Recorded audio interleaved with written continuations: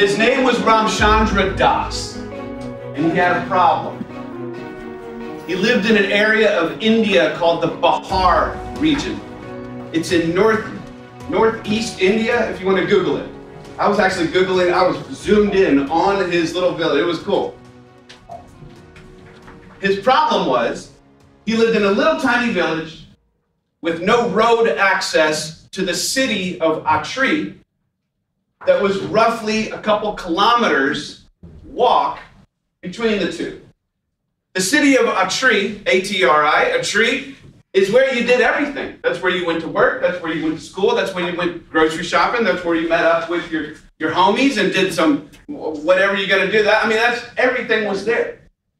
The little village was just like some farms and your house and maybe your cow. You know, I mean, that's it. Well, Ramchandra was so proud. He was the first person in his village to purchase his own truck. He was so hype about this truck. He's like, oh, your boy's got a truck. Now, the problem was, do you like people messing with your stuff? Especially when you get something brand new? You like people messing with it? No. Of course you don't. Ramchandra didn't either. And he had to leave his truck in the city of Atri and walk to his village. And every time he'd be like, oh, someone's going to mess with my truck. Now, this walk was not easy. It was arduous. It was not paved. It was rocky. Sometimes it was muddy. Sometimes it was 110 degrees. I mean, it was not fun to walk 2 hours each way every day. Every kid going to school, every person going to the store, I mean, we're spoiled. Even having pavement between the things that we want to go do. So Ramchandra, realizing that he's got this issue with his truck there, and man, can't we just have a road? He petitions the local government and says, can we build a road? And they laugh him off. They said, of course we're not going to build a road. Y'all can move to the city. We're not going to do that. It's too much energy. It's too hard. It's too expensive. We're not doing it. Y'all ain't worth that amount of our attention. So Ramchandra one night, after walking 2 hours home, after working a full day, after walking 2 hours there, he gets home, he goes into his little hut. I've seen pictures. He goes into his hut, gets his little tool bag, comes out, pulls out a hammer and a chisel, walks right up to the mountain, and begins to think. Here's what he starts to say. Instead of, someone should do something about that, he says, I should do something about that. Ramchandra takes his hammer, he takes his chisel, puts it up on the side of a freaking mountain, and begins to pound, and a little piece of rock falls down. He does it again. Little piece of rock falls, he backs up, surveys. Now, fast forward to the next day. He works at it for maybe 2 hours that night. He's exhausted. You know how tired you are after work? Well, walk 2 hours each way every day on like branches and through like jungle. I mean, this is not an easy walk. And it's 2 hours each way. He's exhausted, but he doesn't care because there's something he wants. The next day he comes out and works at it some more. The next day he comes out some more. The next week he comes at it some more. The weekend, he's out there pounding against a mountain. He starts asking the other villagers. He said, hey, will you grab your tools and help? And they go, what?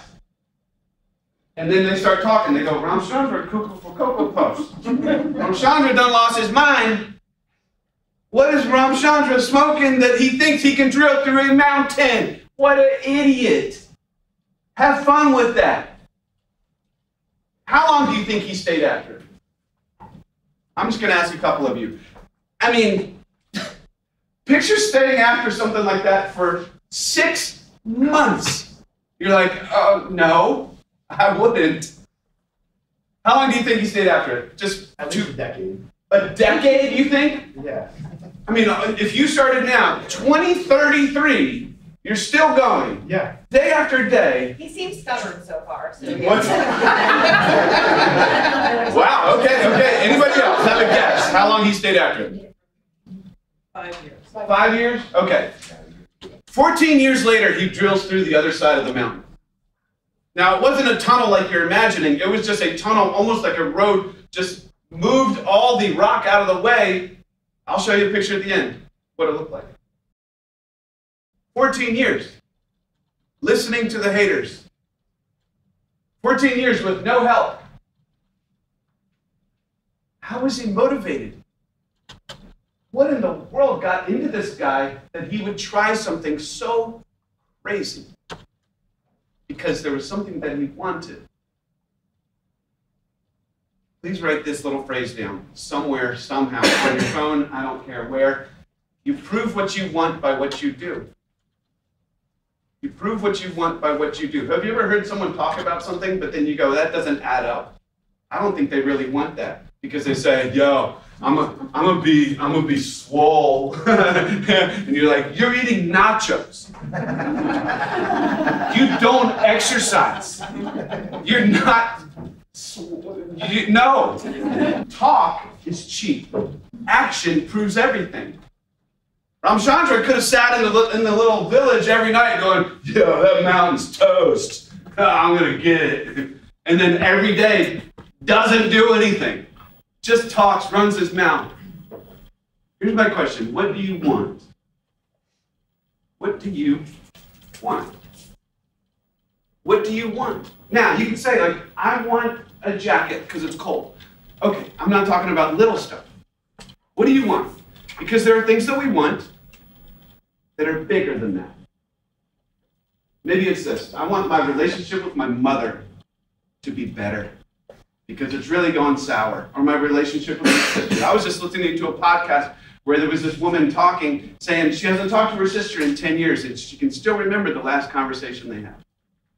You think she wants that to be better? I'm sure. Maybe you want a promotion. Maybe you want to be more respected.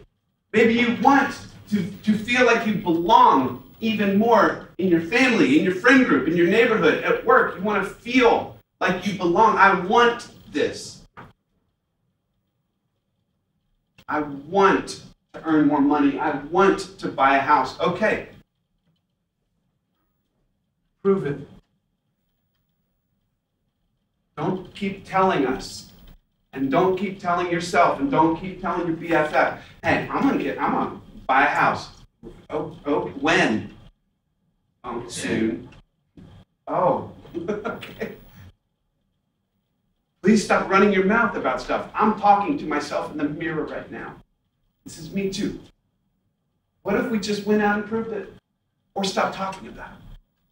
So if there is anything right now that you can imagine, anything meaningful, significant, that you wish would be better tomorrow than it is today, let me see a hand. There's anything you're thinking of. Be in better physical shape. Have a better relationship with a coworker where that really gotten dramatic and it's really gotten ridiculous and you're like, oh my gosh, I want that to be better. I want more opportunities at work. I want. So you're saying there's something, okay, how do you get that? And not just talk about it and actually be about it and do something. I think it's reverse engineering. You know what reverse engineering is? You take the final product, like a clicker, and you say, okay, what does the clicker do? The clicker is not malfunctioning. Well, it was before. It's not malfunctioning now.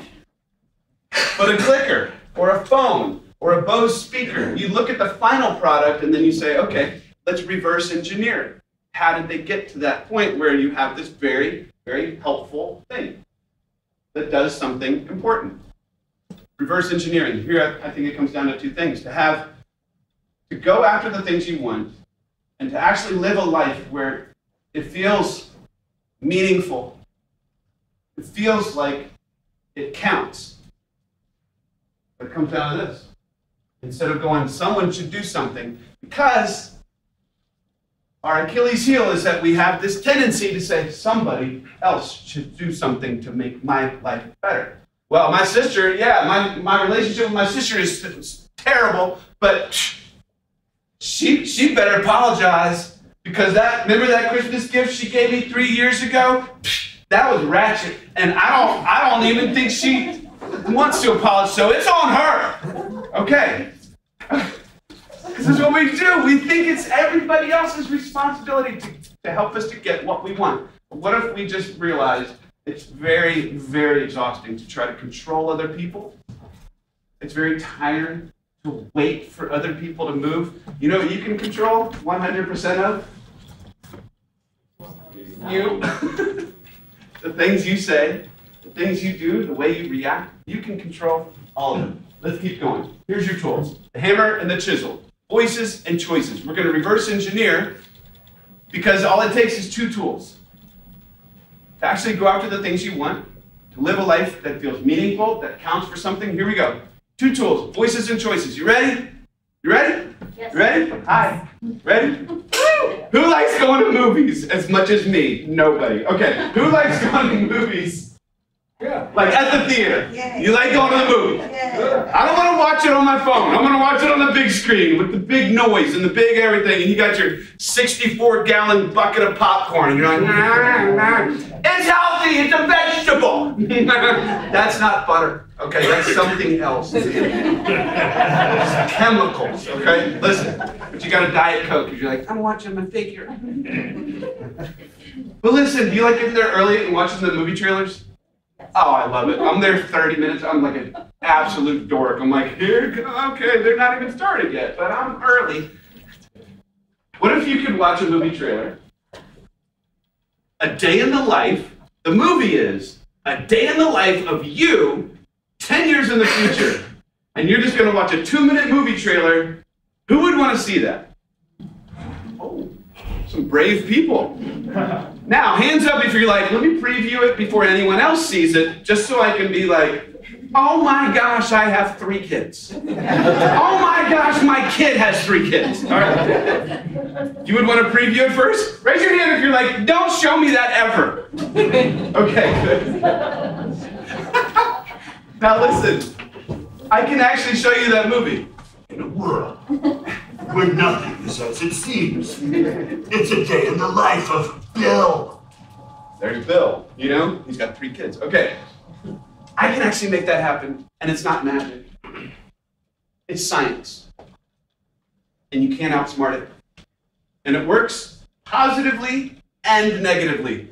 Voices. Here's what it comes down to. You take the 5 people that are the most influential up here for you. It doesn't have to be even the people you spend the most time with, because you can spend time with somebody, but your father's voice is still way more influential than theirs.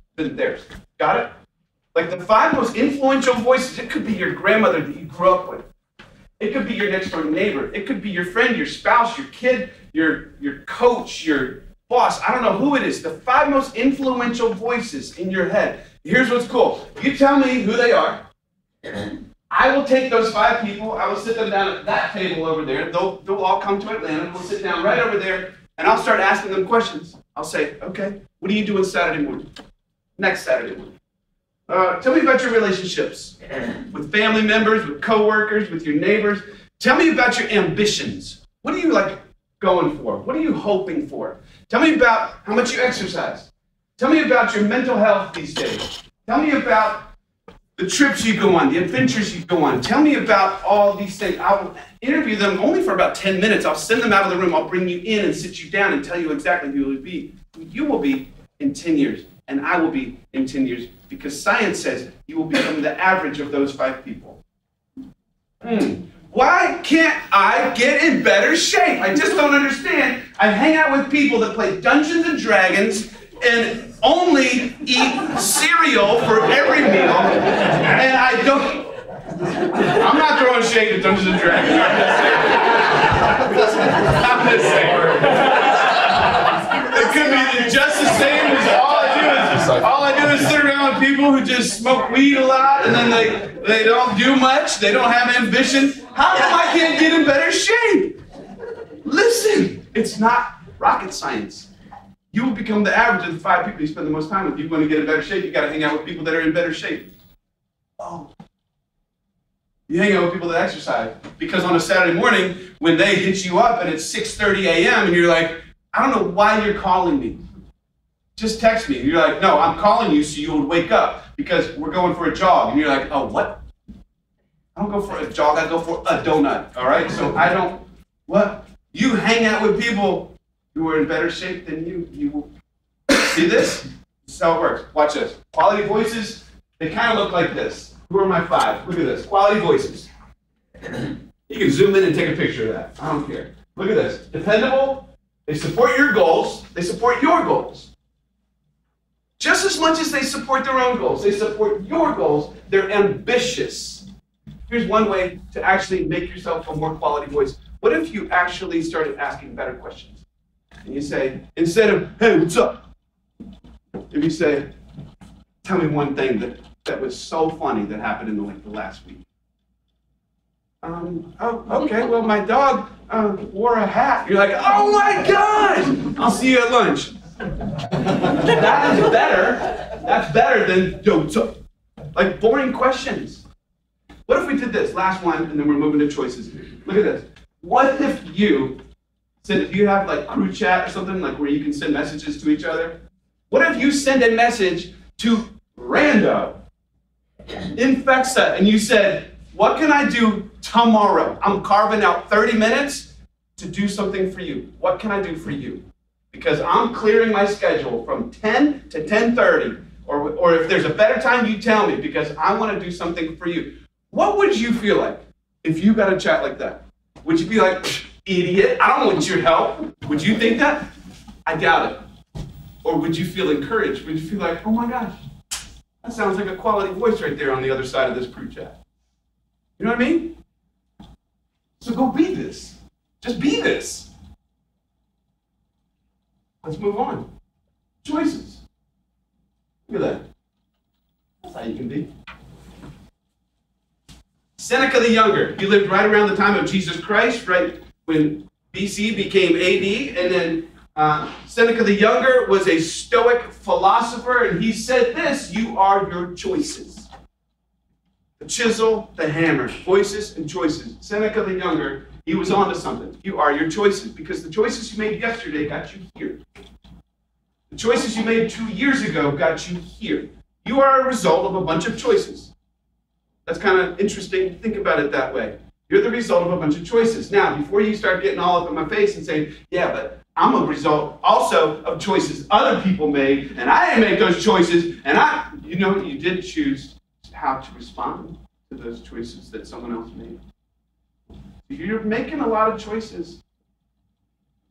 So if you want tomorrow, you all raise your hand. You said, there's something I want to be better tomorrow than it was today. Well, guess what? Here's what it takes. At least one choice you're going to make today has to be different than the choice you would have made yesterday. Or tomorrow will look identical. And maybe you're cool with that. Maybe you're cool with that. You want tomorrow to look identical, make the identical choices you've been making. But if you want tomorrow to look better, something has to give. Make sense?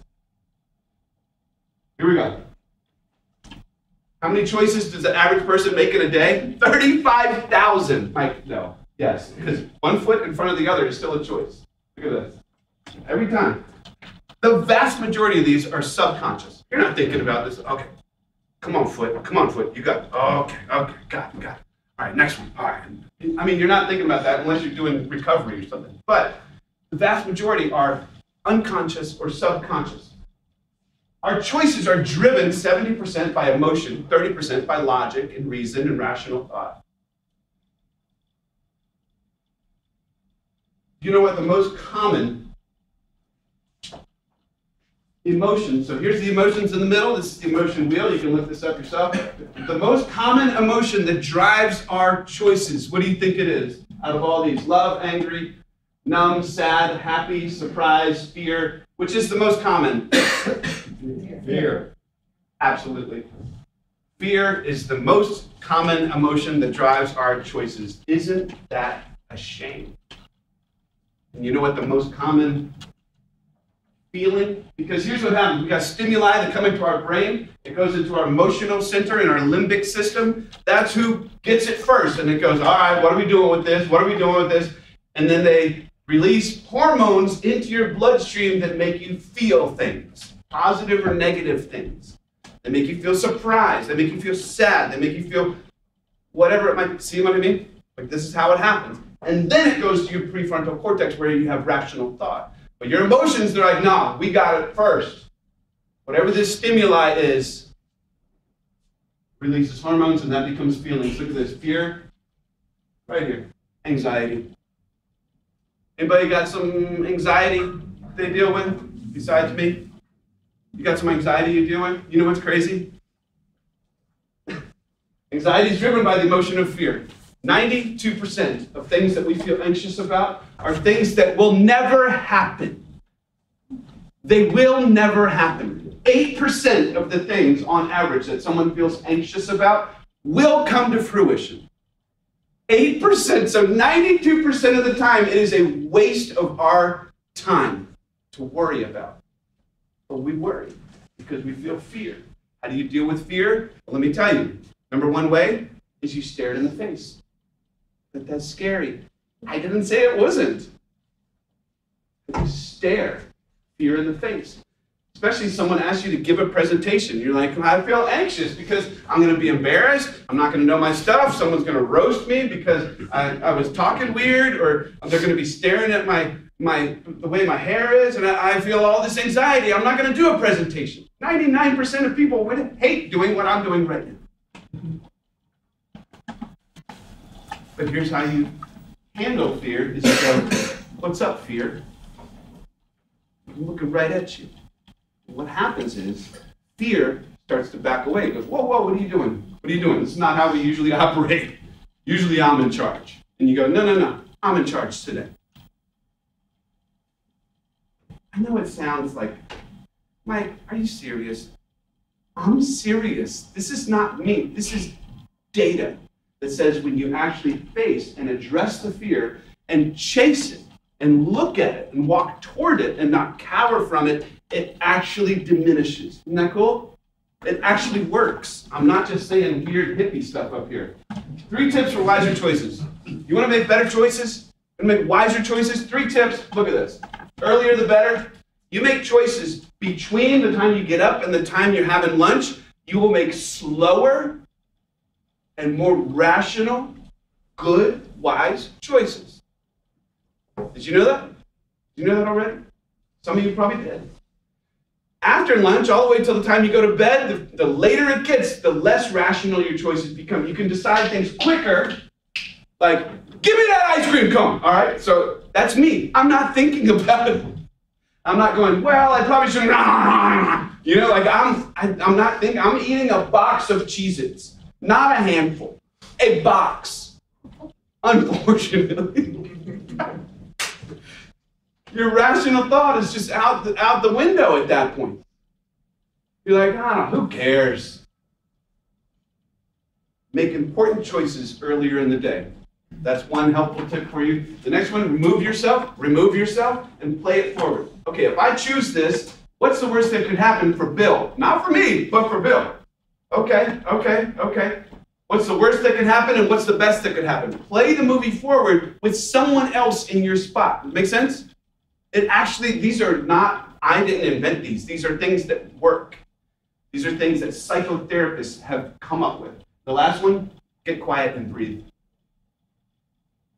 Fear releases cortisol. Cortisol leads to anxiety. Anxiety, when you feel it, cortisol takes 36 hours to get out of your bloodstream. So you're like, why do I keep feeling anxiety? Because that thing happened yesterday. I know, because there's still cortisol in your bloodstream. Did you know that you can reduce, it's almost like a half-life. That cortisol leaves your bloodstream when you get quiet and you just breathe and you take a little walk and you're like, whew. You just chill out right now. Because I'm about to say something to Sally because Sally just got on my last nerve. And I'm about to let me take a little walk. All you do is just walk down the hall and walk back, and while you're walking, all you're doing is focusing on the most primitive, important thing you can do, which is just breathe. It works. It lowers your cortisol level. Isn't this cool? It's actually science. You can't outsmart this. It's cool. Let's keep going. Look, there's Ramchandra. Look at my boy. He did not get that at Home Depot. He's got some primitive tools right here. Ramchandra Das. He was in his 40s when he started. 14 years later, he finished. There's the tunnel that he drilled by hand. Let me tell you about something about Ramchandra, and then I'm done. Interviewers, people, journalists, they came up to Ramchandra when he finished and they said, "What in the world motivated you to do this? Why would you do this? You're crazy." He goes, "There was one that came before me that inspired me." They go, "Huh?" There was a guy who lived one village over, years before him, that Ramchandra had met. His name was Dashrath Manji. Dashrath's wife had fallen ill. He could not get her to the hospital in time because they're going through jungle, over hills, over rocks. He could not get there in time, and she died.